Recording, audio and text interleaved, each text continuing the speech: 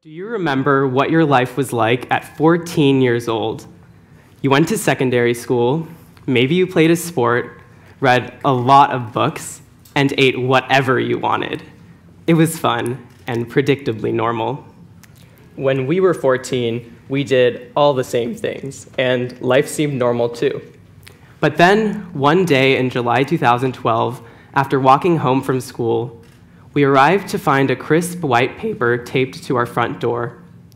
Bold red ink scarred the sheet. For a long moment, there was a suffocating silence. We knew exactly what this piece of paper meant. But we ran upstairs and plugged in our headphones to try to forget about it. I pulled my sleeping bag to the side and bundled up.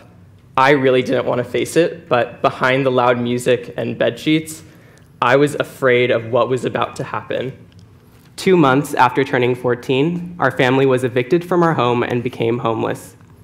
As our parents scheduled a nonprofit to haul away our furniture, we began to comprehend that our small apartment was no longer our home. For the next year, we slept in rigid army-style cots at shelters and lived out of a local motel room. We felt like we were living a double life, attending school like normal, getting elected by our peers into leadership positions, volunteering in a local hospital, holding jobs in our community, and excelling in our classes. The only thing was, none of our peers knew of our situation, and homelessness became our best-kept secret. Throughout this experience, fear dominated our thoughts. What would people think of us if they found out we had no mailing address? How many friends would we lose? How embarrassed would we feel showing up to school every day with our private lives put on public display? We were more than just afraid. We were terrified. Those who are homeless are constructed as a social group.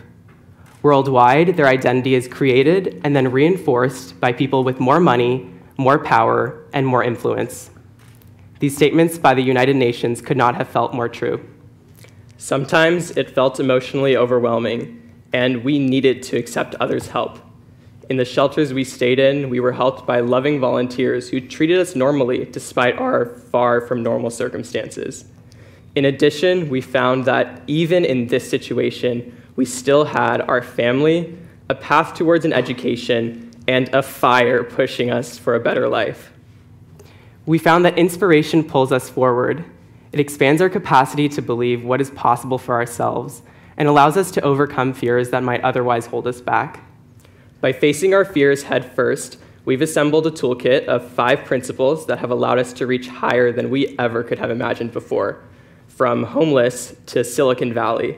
And today we want to share that with you. And now today we've interned at Apple, Tesla, and Microsoft, and are the only 2 students in our class of 7,500 students at UC Berkeley, double majoring in engineering and business, and have won over $100,000 in private scholarships. So the first principle is the importance of creating an inspiring vision. Being in a dark place that held no promise forced us to look outside of our situation for inspiration. We turned to the internet as a tool to allow us to discover another world, one that showed us where we could be if we committed to learning what was needed to excel in life. YouTube gave us access to virtual mentors, people like Steve Jobs and Oprah Winfrey, whose video interviews gave us insights into the thought patterns of some of the world's most successful visionaries. We were inspired by their hard work and fearless execution. This inspiration pulled us forward to overcome and achieve more than we ever could have imagined before. And one of the ways that we've applied this today is recently in getting internships at Apple, as you can see on the screen behind me. So coming into college, we had no connections in Silicon Valley, but we were inspired by Apple and how their products showed us an application of an, at the time, very mysterious field called engineering. So we decided we wanted to work there, but still had no way to get there. Today, Mark has interned at Apple last year, and I'll be interning there this summer, and the inspiring vision was critical in helping us overcome the many challenges it took to get there. But in creating and pursuing this inspiring vision, we also think it's important to not deify anyone. During my internship, I had the opportunity to meet Tim Cook, the CEO of Apple. Meeting him was this profound experience that humanized someone who I admired while simultaneously expanding my belief of what was possible for myself. I thought that in one moment in time, we were in the same place. So I'm really not all that different from someone running one of the most successful companies in the world. That was an important realization that came from a shift in mindset. We also learned the importance of cultivating our minds. So we couldn't control our external situations at the time, but we became hyper-aware of one of the few things we did have influence over, our inner worlds. We noticed that dwelling on a feeling of lack does not make you feel good, but focusing on things that inspire and uplift you made us feel great. We began strictly filtering what entered our minds, using our feelings to filter what we chose to believe, and surrounding ourselves with people who pushed us to be better. In reality, this meant paying attention to the lyrics of the songs we were listening to, and not listening to the songs with harmful lyrics, and cutting off friendships with people who weren't on our same track. Over time, this helped us become better at achieving our goals. And one way we're applying this today is by studying abroad here in Dublin. So even though finding a study abroad program that would allow us to complete both engineering and business majors on time, still pursue summer internships, and be financially feasible was quite the challenge, we wanted to see the world through others' eyes, make international friendships, and become more culturally aware, and those far outweighed the costs. The third principle is the importance of creating your own luck. A lot of people that we've talked to think that luck plays a role in who's successful and who isn't, and they wait for that lucky moment to happen to them. But we don't believe in luck. You are more powerful than probabilities, and I can prove it. Andrew, what does 0.01% mean to you? I don't know, Mark. What does it mean? Let me explain with a story.